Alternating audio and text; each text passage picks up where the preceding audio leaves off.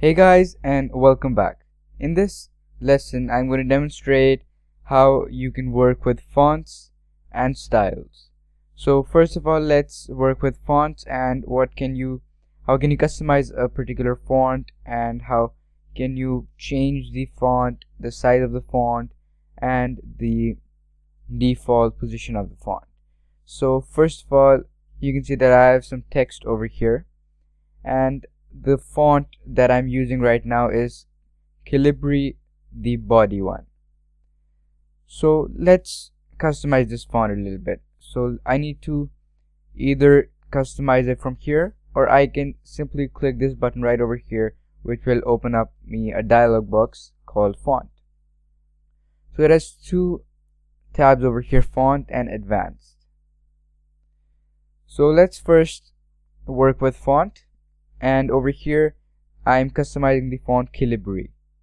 So the font is right now used as a body, and the font style is regular. I can choose it to be italic, bold, bold italic, or regular. So basically this means that if I start to write something on my Word document, it will start to be written in italic from now on if I choose italic over here. And similarly, I can also increase the font size from over here. The next step is the font color. So do you want the font color to be white, black, and so on? Do you want to underline the style? You underline the words only? You want a border, or so on? And what effects do you want? Do you want the strike through? Strike through means that it will have a line that will be striking through the word, and you can see the preview of everything you do over here. This is just a preview. These are not the settings that have been changed. The settings will be changed until you click OK. So you want a strike through, you want a double strike through, you want a superscript, you want a subscript, you want small caps, all caps, or hidden. So you have all of these options that you can select. Now let's click this button right over here, text effects. Now once I click this button right over here, you have two options over here, the text fill and text outline. So in this text fill, you can either choose you want to fill it with a solid fill, which means you can fill it with a color, and the color that I have chosen right now is black. You can either choose with no fill or gradient fill, and in gradient fill you can set the presets, type, direction, angle, gradient stops, and so on. And in the text outline, you can either choose to have a no line, solid line, or a gradient line, and so on. So let's close this, and now let's move to advanced over here. So now in this advanced tab right over here, you see the first one is character spacing. So you want the space between these two characters to be 100%, 200%, 150%, and so on.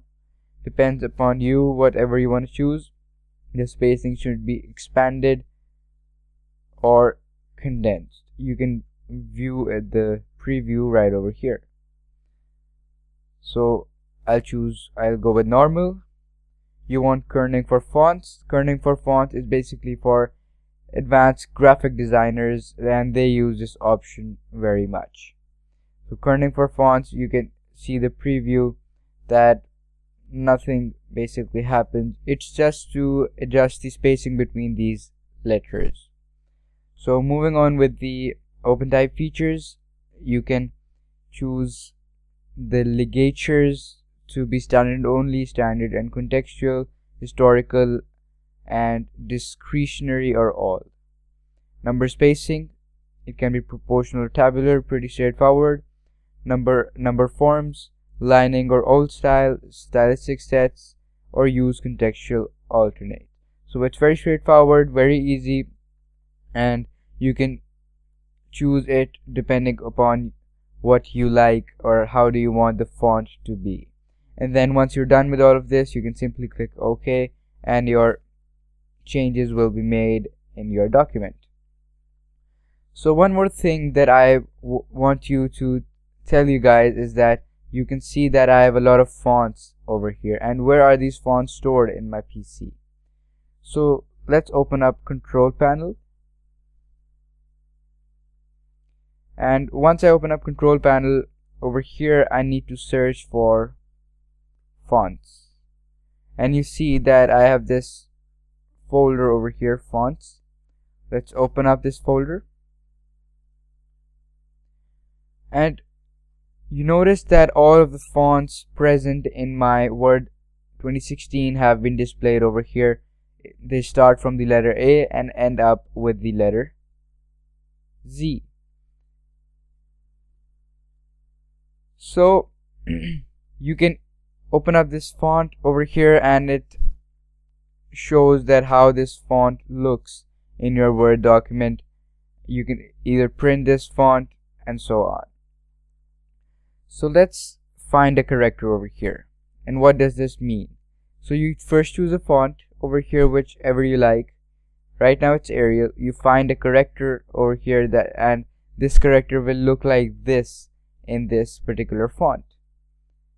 And if you have correctors to copy, simply type over here, select Advanced View, and go and paste it in your Word 2016. So this is how you can find fonts that have been stored into your personal computer. They are in Control Panel, Appearance and Personalization, and Fonts. So I hope you like this lecture. I hope you enjoyed. Stay tuned, stay focused, and let's move to our next lesson, which will be the last lesson of this module 4.